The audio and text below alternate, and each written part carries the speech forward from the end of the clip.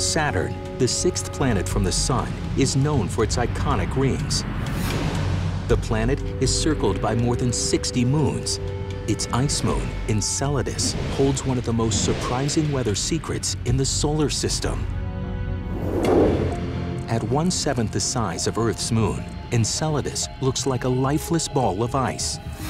Temperatures here hover around 330 degrees below zero. Part of its glistening white surface is covered with strange ridges and cracks, some stretching 75 miles across. But when NASA's Cassini spacecraft flew by the frozen moon in 2005, it made a shocking discovery: giant volcanoes of water and ice.